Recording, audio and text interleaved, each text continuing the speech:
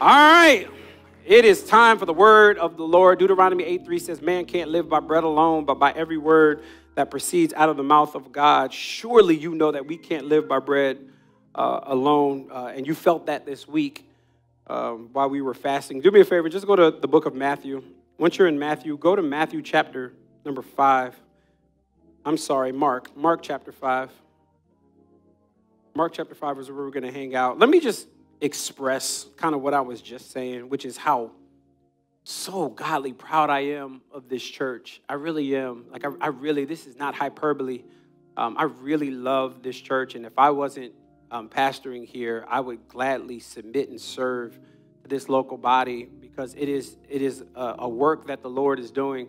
This past week, we fasted. All week long, we fasted from Monday to Friday, and we had every day we created avenues and opportunities for you guys to come together and pray. On Monday, we had a prayer call. Tuesday and Wednesday, we scattered throughout different businesses and houses in Brooklyn, and that was Tuesday and Wednesday, and we just prayed. Prayers were so loud that people could hear them outside. On Thursday, the discipleship groups got together and prayed, and then Friday, we came in this room together, we worshiped Jesus, and we just spent the night praying. No gimmicks, no bells and whistles, just good old prayer. And we filled this room up with prayers, and man, I'm just so proud of y'all, and just thank you to everybody that served, those of you who led those smaller groups around Brooklyn. Shout out to Yolanda for coordinating our discipleship stuff. Amen.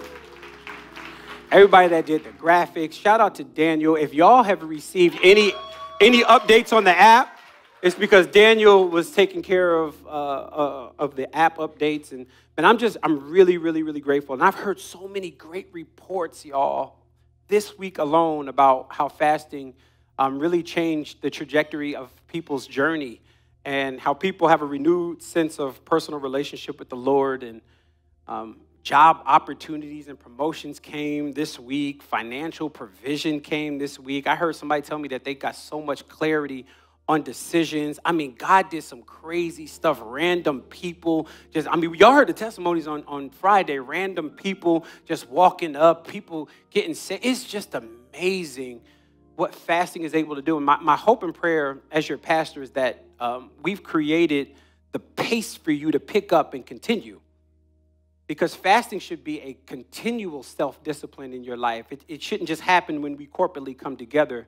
But if you love Jesus and you submit to him, you should want to be close to him. And fasting does something. I don't know what it is. I don't know if we figured it out yet, Yolanda, but it does something that just connects us back to the Lord. How many found it hard not to eat? Just want to see the hands. How many people was like, the eating was easy? That's social media, though? I was like Pookie from New Jack City, fiending to get on that phone. I ain't gonna lie to y'all. Monday, I clicked the app, and I was like, oh, man, I clicked Instagram. I was like, oh, man, I'm on a fast. It's just that natural, and so fasting helps us, disconnect. I got text messages this morning that some of y'all screen times was down 15, 20, 30, 40%. And I hope that we've created a new normal in our life of just really spending time and having devotion with the Lord. All right, I'm talking too much. Let's get to it. Let's do it. Mark chapter 5. Hey, listen, y'all, I have to catch a flight immediately, almost like I don't know if I'm going to make it immediately after service. And so we'll have to exchange pleasantries at another time. So I'm going to preach, and then if you guys will be gracious to me, I'm just going to slip right out and try to. Let's pray that this Uber driver know what they're doing. Y'all know my story, man. All right. We're in chapter 5. Pick me up in verse number 21. I don't want to rush this. This is good. Man, this story is so good. Verse 21. And when Jesus had crossed again in the boat to the other side, a great crowd gathered about him, and he was beside the sea. Then came one of the rulers of the synagogue, Jairus. Some of y'all might say Jairus. It's okay. It's all right. But Jairus by name. And seeing him, he fell at his feet and implored Jesus earnestly, saying, my little daughter is at the point of death. Come and lay your hands on her so that she may be made well and live. Pay attention to this next verse. And he, meaning Jesus, went with him, meaning Jairus, And a great crowd followed him and thronged about him. And there was a woman who had a discharge of blood for 12 years. Somebody say 12 years. And who had suffered much under many physicians and had spent all that she had and was not getting better, but rather grew worse. That is the worst. When you are exhausting all your energy on getting better and nothing works, but you get worse. Verse 27, she heard the reports of Jesus and came behind him in the crowd and touched his garment. For she said, if I can just touch the hem of his garment, I will be made well.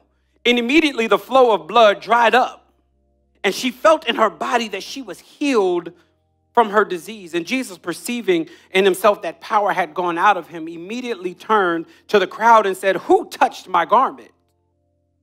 And his disciples said to him, you see the crowd pressing around you, yet you say, who touched me?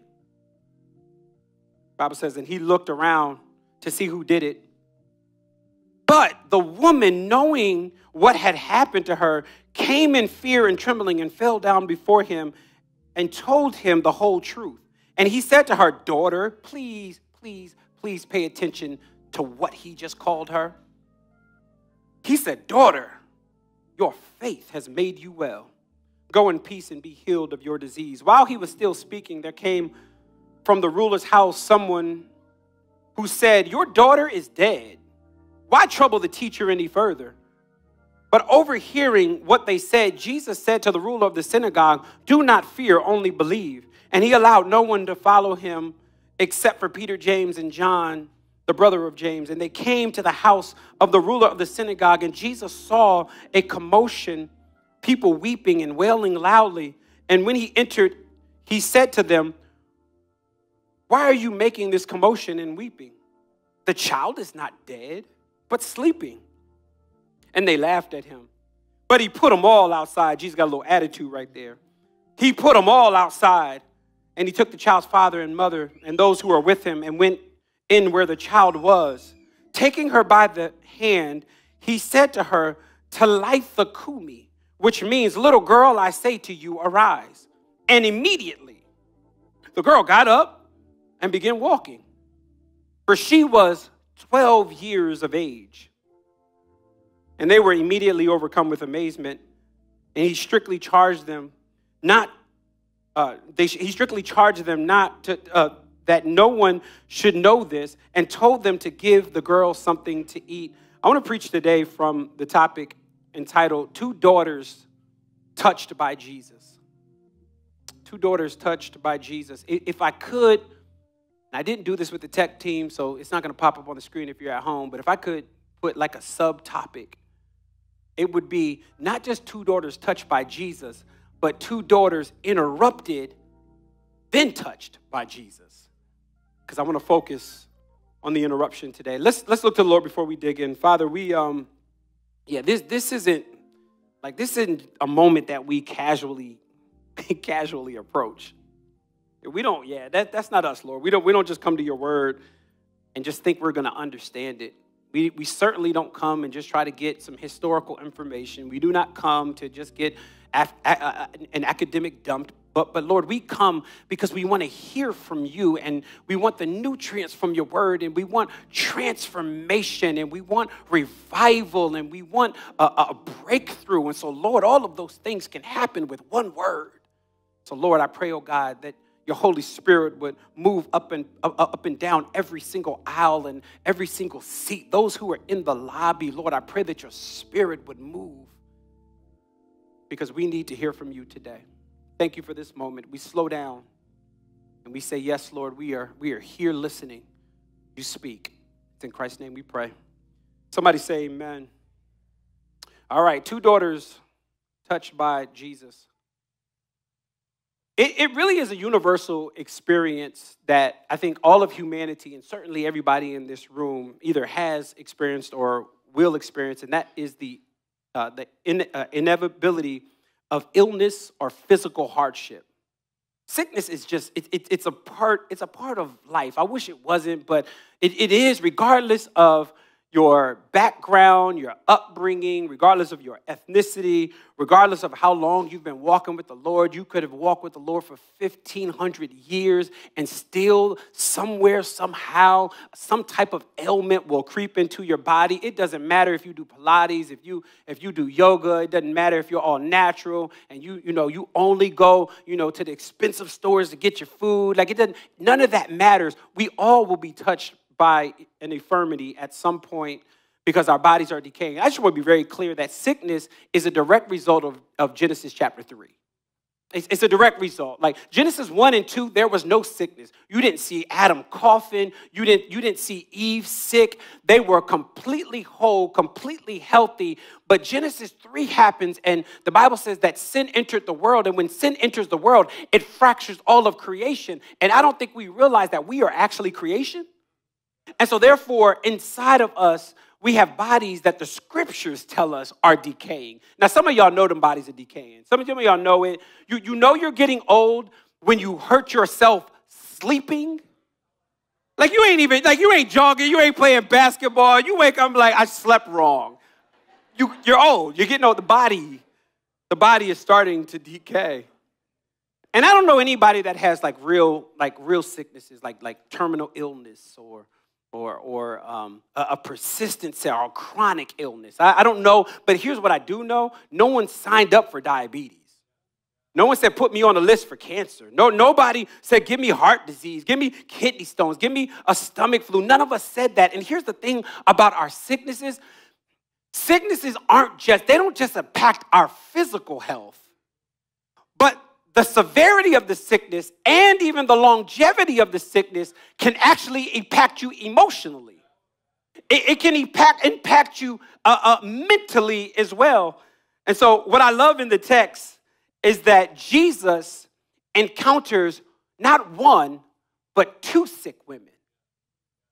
And in encountering two sick women, what is so important that you understand is that they share commonality with a few things. But one of the most prevalent commonalities that they have shared is they're both defined by their sickness. Please don't miss this. You don't get either one of their names. Oh, we know Jairus' name. We get his name. We get his occupation.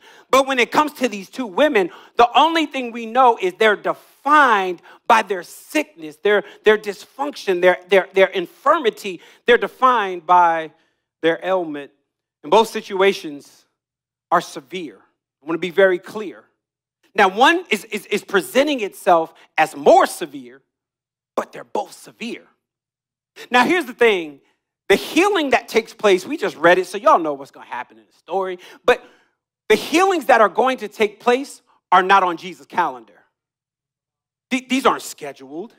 Like Jesus didn't wake up and go, oh, there's two people I'm going to heal today. No, Jesus is minding his own business, getting out of the boat. And as soon as he gets out of a boat, he's presented with the first problem. What is the first problem? That there's a little girl that's sick. That is an interruption to his daily schedule. Now, I don't know about y'all, but I hate interruptions.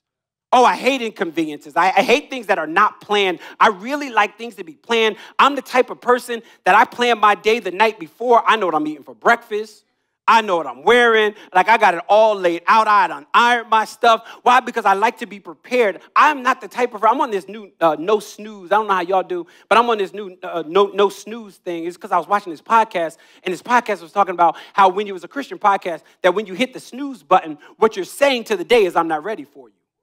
And I'm like, oh, no, I want to be ready. God gave me another day. Oh, God, I want to be ready for you. I want to be ready for the day. And so I prepared the night before so that I can hit the ground running, because I don't know who's going to come across my path that I get to share my faith with. I don't know who gets to watch my demonstration in love for representing Jesus. And that should be the disposition of all of us. And you know how we hate Mondays? You know what I'm talking about? Like, try skipping a Monday. You'll then love Mondays. And so what would it look like for us to just go through life and just be open-handed? What Jesus does here is Jesus is on his way somewhere else, and he gets, somebody say, interrupted. He gets in, there's a seemingly inconvenience that happens not once in the text, but twice. Now, I don't care how tight your schedule is, you will experience an interruption. I don't care how serious you are about your calendar. The kids are going to need attention. The job is going, you're going to be prepared to do one thing in the job, and the boss going to come down and give you something different, or life just gives you something different. People will interrupt you. People will interrupt you. People will interrupt you. Sickness will throw things off. We all will experience interruptions, but the question is, what do we do? Have we ever stopped and prayed and said, God, is this interruption from you? Or am I too tight to the calendar? Now, listen, your boy is preaching, and I promise you, you can ask Chelsea. I'm sometimes legalistic with my calendar. Oh, don't put nothing else there. Like, just leave that right. Like, because in my mind, I'm more productive when I planned out. But what if real productivity is entering into your calendar moments for interruptions for gospel truth? Watch what Jesus does.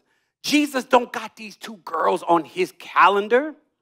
But Jesus gets interrupted, and as he's getting out the boat, there's a man by the name of Jairus that comes up with a life inconvenience, seeming inconvenience for Jesus, but Jesus doesn't view it how I view it. Jesus doesn't view it as an inconvenience. He views it as an opportunity to do what? To flex his power, to show that he really is God, so that people will see and know. Watch verse 21. Let's get acquainted with Jairus for a second. It says, and when Jesus had crossed again in the boat to the other side, a great crowd gathered about him, and he was beside the sea. Then, here's the interruption number one. Then came one of the rulers from the synagogue, Jairus by name, and seeing him, he fell at his feet and implored him earnestly, saying, my little daughter is sick to the point of death. Come and lay your hands on her so that she may be made well. And he went with him. And a great crowd followed him and thronged about him. Can we agree? This is actually a good interruption. This is an emergency. Like, the little girl is sick, but wait, she's not just sick. She's sick to the point of death. That means there's no Theraflu that's going to help her. Like Alka-Seltzer plus NyQuil, not that Dayquil, something in that NyQuil. NyQuil ain't going to help her. Okay, y'all natural. Natural home remedies and herbal teas ain't going to help her. She can't take 2 pills and call the doctor in the morning. She is beyond the point of physical help. She needs a miracle. She needs an encounter. She needs a person that is able to do something with her sickness. Oh, thank God that Jairus knows about a man that was born in Galilee that walks around and heals people. Thank God he knows about him. Now we got to talk about Jairus, or we actually don't understand the actual text. Jairus here, he's the only one that we're given his name.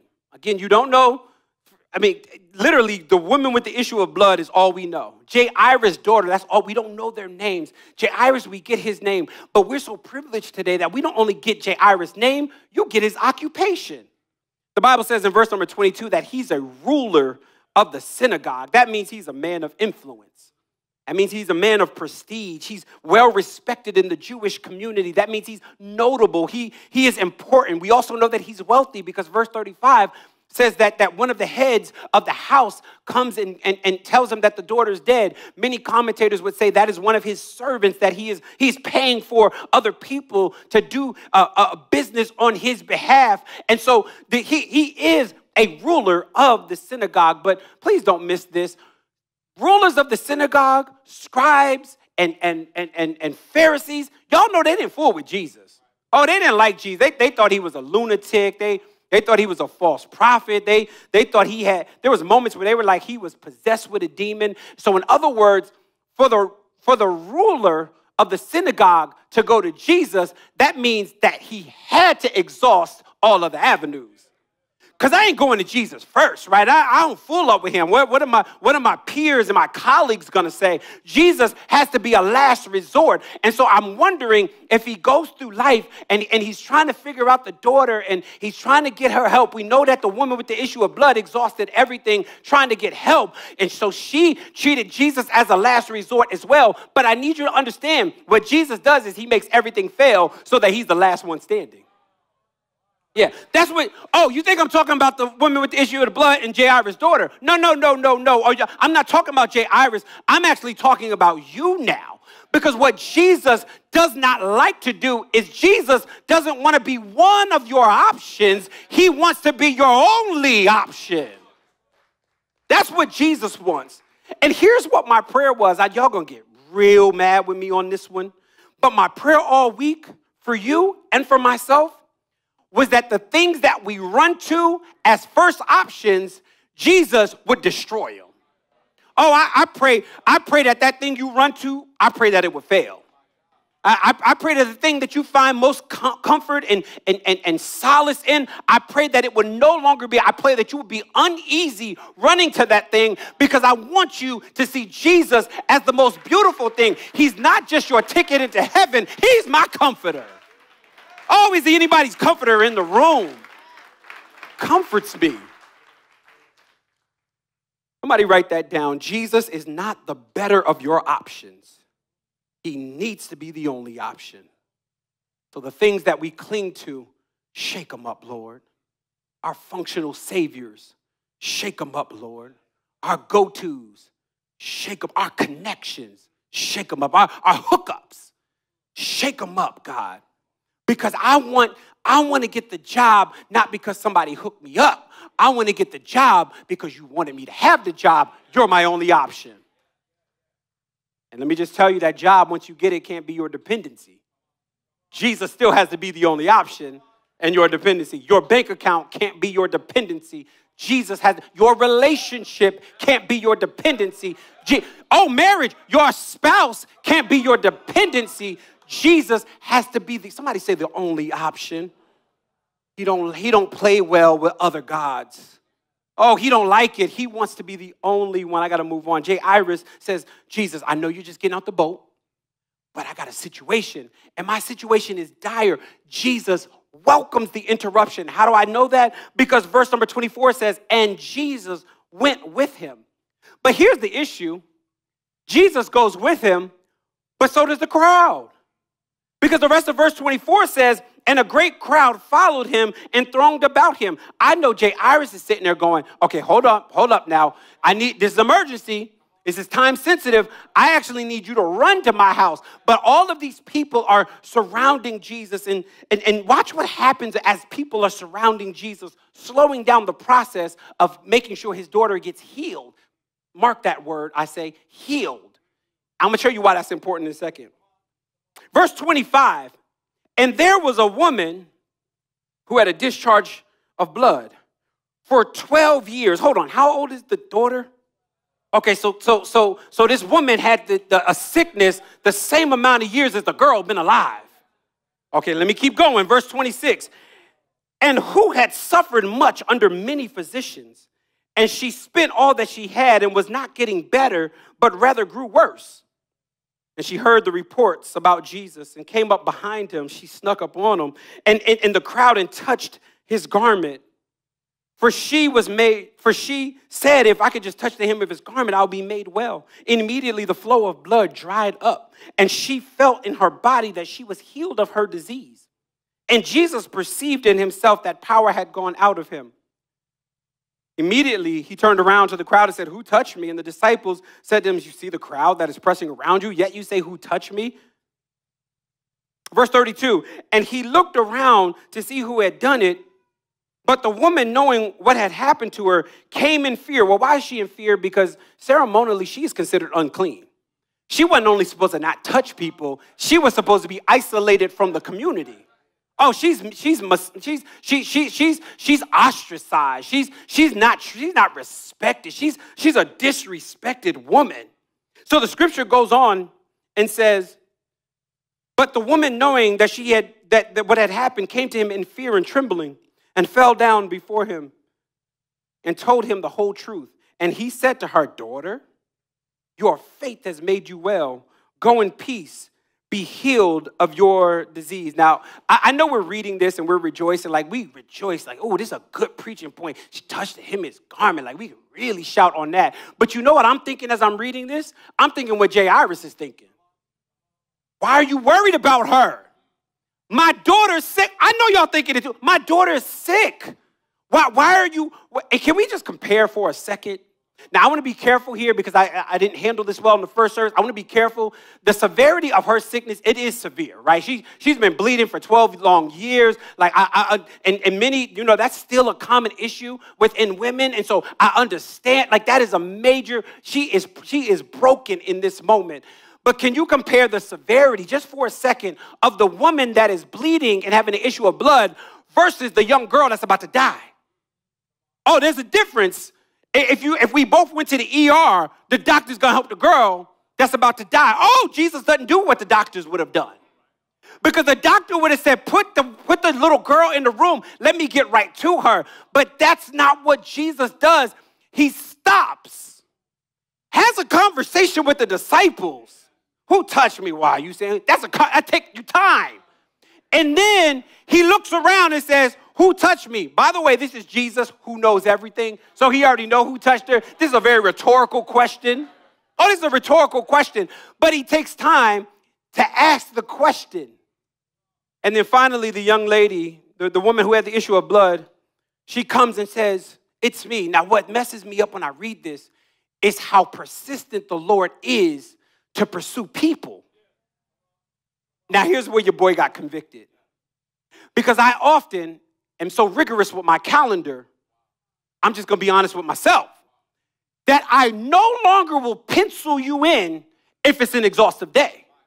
Oh, but Jesus ain't like me. I pray for sanctification. I pray to look more like him. Jesus sees the woman and doesn't say, I'm sorry, sweetheart, I'll get to you later, but I got to go heal this other lady, this other young girl, because her issue is more severe than yours. I mean, let's be honest. You've had this issue for 12 years. What's wrong with 12 years in one day?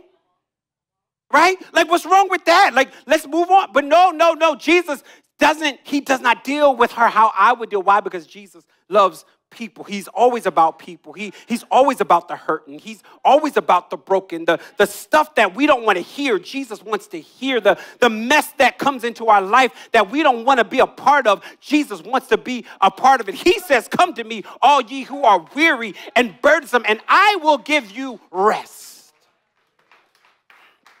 Jesus loves people. And I just wonder, when I look around this room, how many of us, I know you'll say you love people, but how many of us genuinely love people? You have no clue how much your care and concern could be the one thing that stops someone from committing suicide. You have no clue how much your hug could be the one thing that stops someone from entering into a major season of depression. You have no clue how your conversation could be the one conversation that actually sparks some type of salvation in somebody's heart. You should care about people because your Savior cares about people. And here's the thing. Jair, you know what I realized? Most of us are too self-absorbed to care about people. Now, only honest people are going to agree here.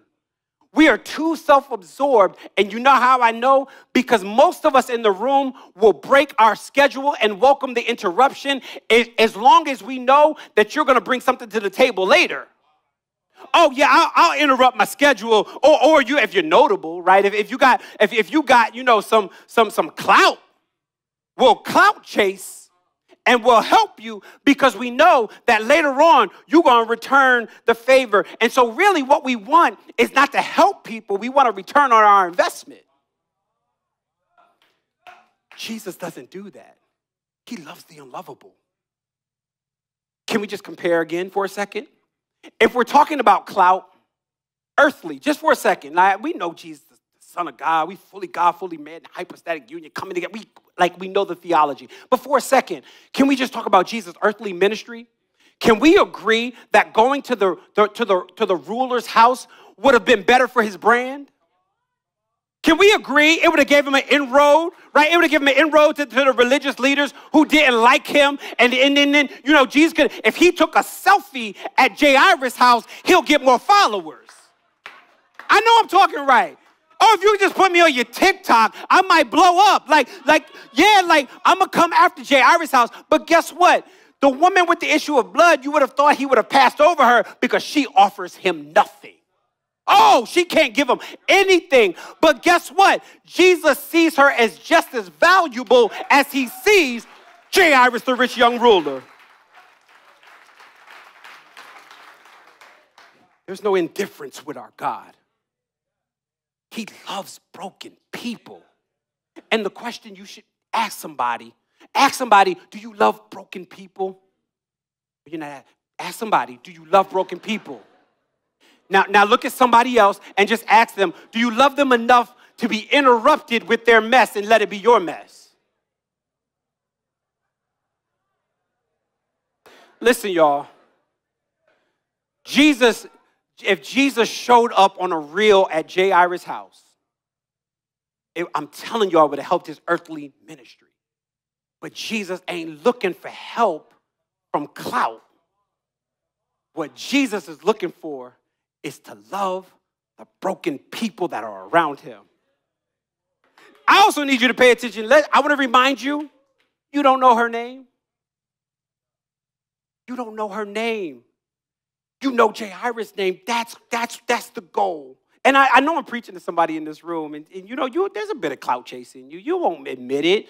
Right? We all got a little bit like, oh man, I wouldn't break my schedule for her. But if she got that blue check, well, everybody got blue check now, so that don't really matter. But many of us will break our schedule for people that actually have something to offer me back. But that's been my conviction all week. Like, Lord, help me to break my schedule and have lunch with people that I typically wouldn't have, and they can't offer or bring any value or do anything for me. I just want to love them because you love them. So the Bible says that this woman, which, by the way, I don't think we understand how much of an outcast she is. So earlier this week, because we were on the fast, my wife and I decided we didn't watch news. We didn't watch, for 1 second, because, the Morgan State stuff happened, and my son is down in Baltimore, so we turned on the news, see what was going on there while we was on the phone with him. But other than that, we came out of the fast, and I'm like, wow, the Speaker of the House seat is vacant. Like, I'm like, what? Like, man, the stuff is popping off. What, in 5 days? But what we filled our time with was three things. We filled our time with Bible reading. We filled our time with prayer in our household. And the third thing we filled our time, 4, because after 6 o'clock, we ate good. We had good meals this week. The fourth thing that we filled our time with was, I said, you know what? The only thing I'm going to watch is Bible stories. Now, some of it was mad corny.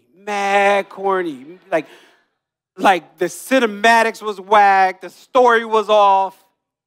But then, and can I just say to those of you who are in film, like, man, we really, as I was searching, I was praying, going, Lord, we need some real good content to tell the story.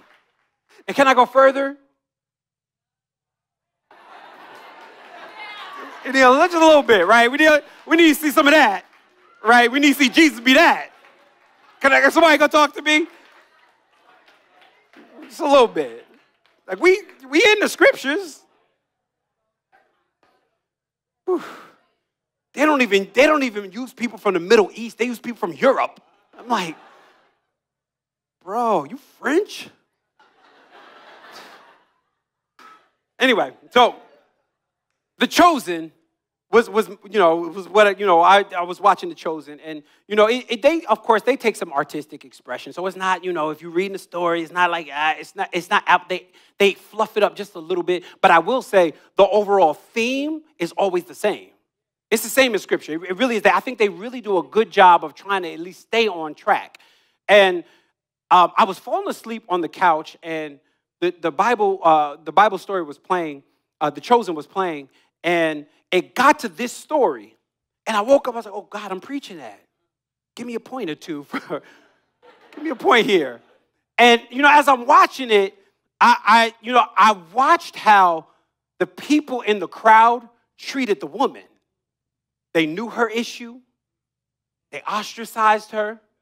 They would have treated her as an outcast. She was depressed in the show. She was isolated. She was mistreated. And I said to myself, that is true. Because that is how you would have treated a woman that had an issue of blood. Number one, women were looked down in such a degrading way and not seen as valuable in the scriptures. Oh, let me clarify that. Except Jesus and the disciples, Oh, because you don't get a New Testament church without women. I want to be clear here. Like, I think we give a lot of rep to the disciples, but y'all remember when I preached about ordinary people? A lot of ordinary people were people that you wouldn't even know. Read Luke chapter 8. Read Romans chapter 16. You get to see. Read Acts chapter 19. You get to see, if y'all writing them down, write them real quick. If you read those stories, you get to see these women that were prevalent, but this woman has been ostracized. And Jesus deals with her differently than everybody else would have dealt with her. And I'm like, Jesus, man, you're so dope. I want to be like you. And Jesus is like, if you want to be like me, I need you to love people that can't love you back and nobody else loves. If you want to be like Jesus, that's what you got to do. Love people that can't love you back in terms of bring value to you, and love people that nobody else loves. And can I just say, how he loves the woman with the issue of blood is also how he loves you. Because we also we think that the woman's just going with her issues. You go with your issues to Jesus all the time. And Jesus, his occupation has not changed. He deals with you the same way he dealt with the woman. How does he deal with her? He welcomes her pain and welcomes her hurt. And it's the same thing for you. He welcomes the stuff that you think Jesus doesn't want to hear. He says, oh, come on. Bring it on, because I want to hear it. I want to be a part of it. Don't come to me after you get out of this situation. Bring the situation to me, because I am loving and I care. We serve a loving God, y'all. And so Jesus sees her and he heals her despite the fact, I don't think y'all are picking this up, he still ain't get to Jairus' house. What is Jairus thinking right now? Are y'all thinking about this? Well, I'm going to tell you what happens. While he's healing the woman with the issue of blood, verse 35 says, while he was still speaking, there came from the ruler's house someone who said, your daughter is dead. Okay, wait a second. So now we're not talking healing. You missed it. You missed healing. We're past that point. Why, and they know it. They said, why trouble the teacher any further? But overhearing what they said, Jesus said to the ruler of the synagogue, do not fear, only believe. On his way to Jairus' house, he stops to help this woman. And in doing so, it was enough time that in doing so, the little girl dies. And I know Jairus was tight. Oh, I know. When the news came, I know Jairus was like, wait a second. Like, Jesus, like, you could have did a drive-by healing on her. You could have spit some holy spit on her, and she would have been healed. In fact, Jesus, she touched her hem and was healed already. Why the conversation? Why do you need to talk? She was already healed. My daughter is a young girl that has a life in front of her. She's at the tail end of her life and already has been dealing with this issue. Leave her. Come to my house. And then guess what? I bet you have enough time to come back. Now, understand something. Jairus right now, he's never seen a resurrection. We're in Mark chapter 5, y'all. Lazarus wasn't raised to John 11. The widow at Nain wasn't raised to Luke 7. So in other words, Jairus only knows Jesus as a healer. But what Jesus wants to show is, I'm not just a healer, I am the resurrection. Oh, God. I got much more power than you actually think, Jairus. You think I can only heal? Let the girl die. You know why you can let her die? Because the same power I got to heal her, I got to raise her up. Oh, does anybody know? You might know him as a healer, but do you know him as the resurrection? And Jesus affirms this. He says, I am the resurrection and the life. And so the Bible says that the young girl dies while Jesus is talking. And Jairus is like, wait a second, what's going on? But watch Jesus. Oh, he's so powerful. Verse 37, and he allowed no one to follow him. Means he's going to the house now, except for Peter, James, and John, the brother of James. And they came to the house of the ruler of the synagogue, and Jesus saw the commotion and the people weeping and wailing loudly. And when he had entered, he said to them, why are you making this commotion and weeping? And the child is not dead, but sleeping. and they laughed at him. That means they didn't believe, but he put them all out and took the child's father and the mother and those who were with him and went into where the child was.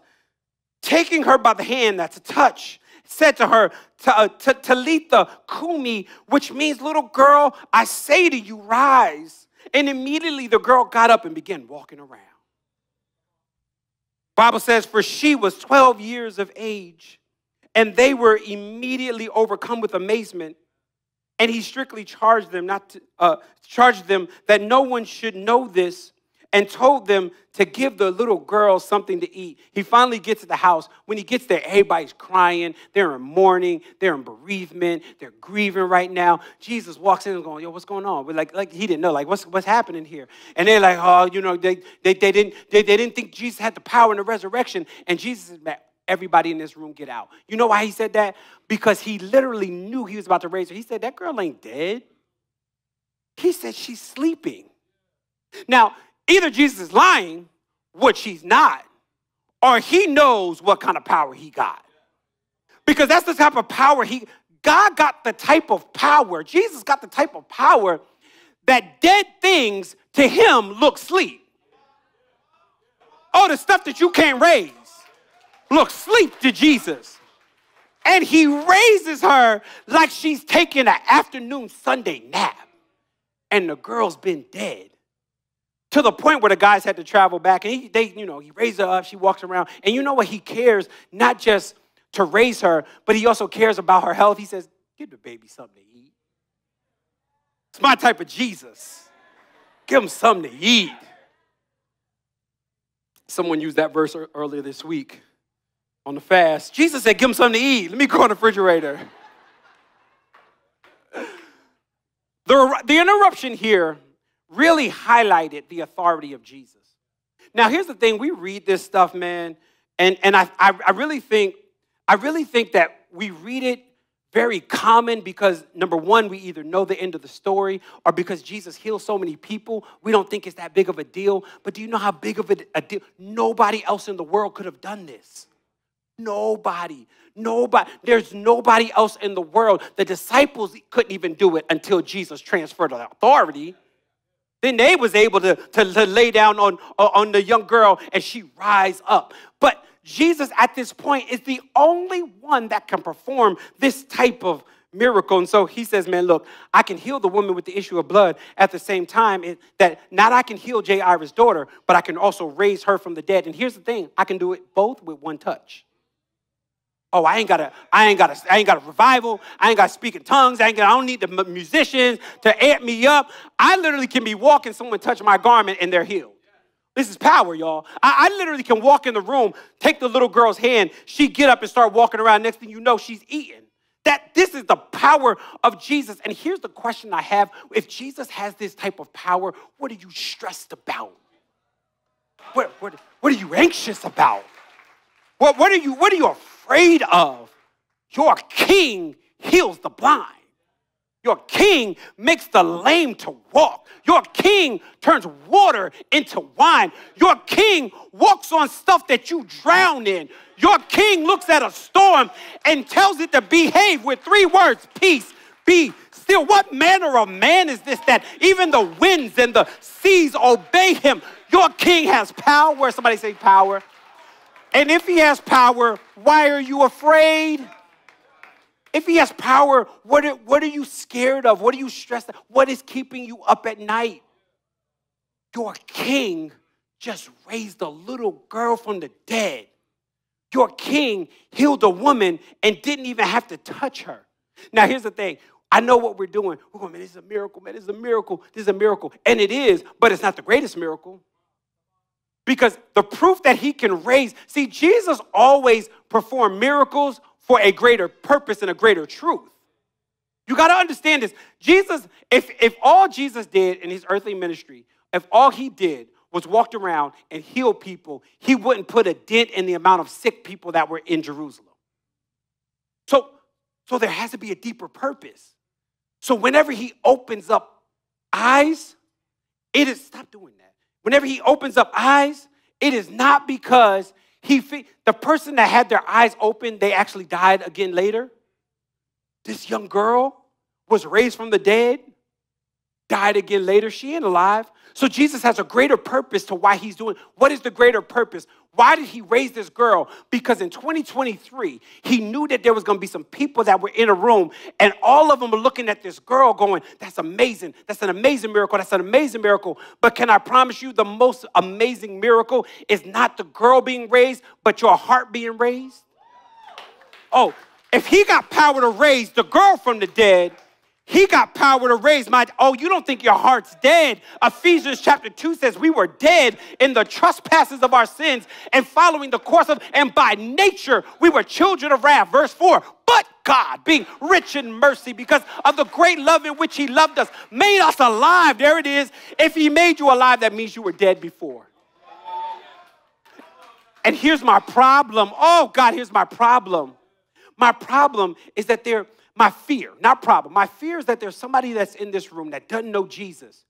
And instead of going to him, because you need resurrection. Like that's what you need. And some of us, my fear is that instead of going to him who can raise you from the spiritual death, my fear is that you're trying to clean yourself up.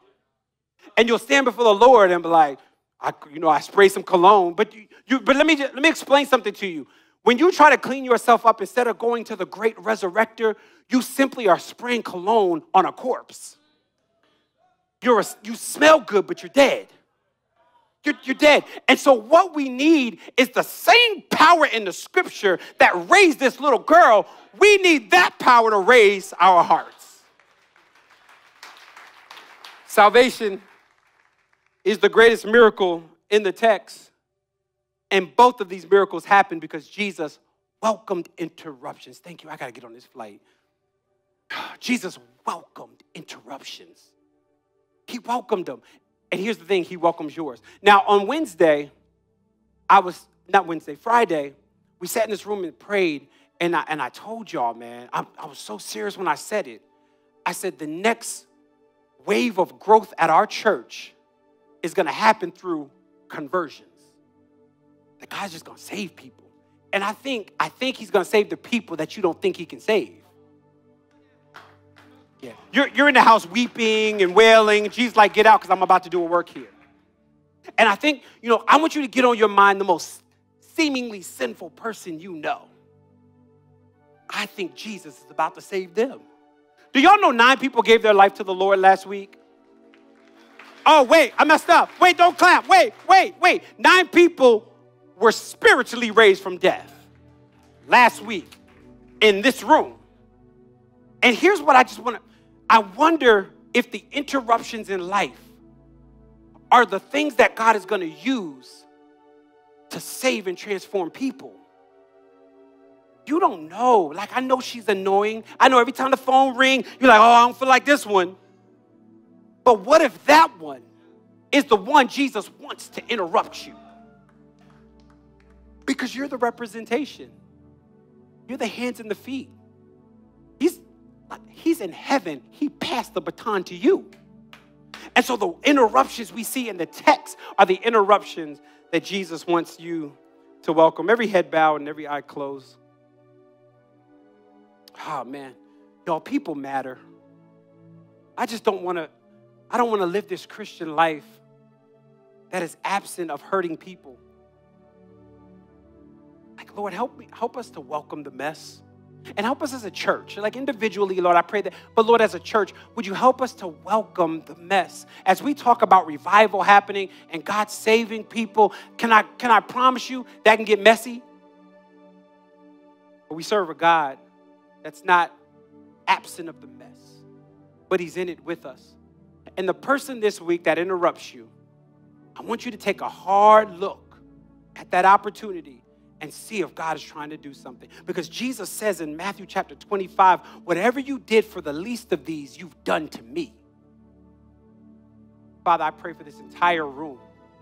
I pray for everybody online. This is the moment that I think you're changing our perception of engagement with people. Forgive us, God. Forgive me for being too tight with the schedule. Forgive me for not adding in white spaces that allow for interruptions. Forgive us, forgive me for clout chasing. Forgive me for trying to climb up the social ladder. Forgive me for only helping people that can actually bring value and do something for me. Forgive, God, we want to be like your son, Jesus, that was willing to help this woman that suffered for 12 years, that was willing to raise Jairus' daughter despite the fact that Jairus and his companions had no love for him. Thank you, Lord, for being that type of God that cares about our issues.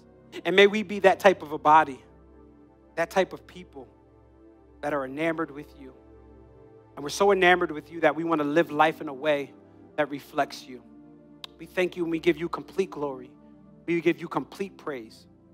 Once the interruption happens and the testimony comes, we will not take credit for it.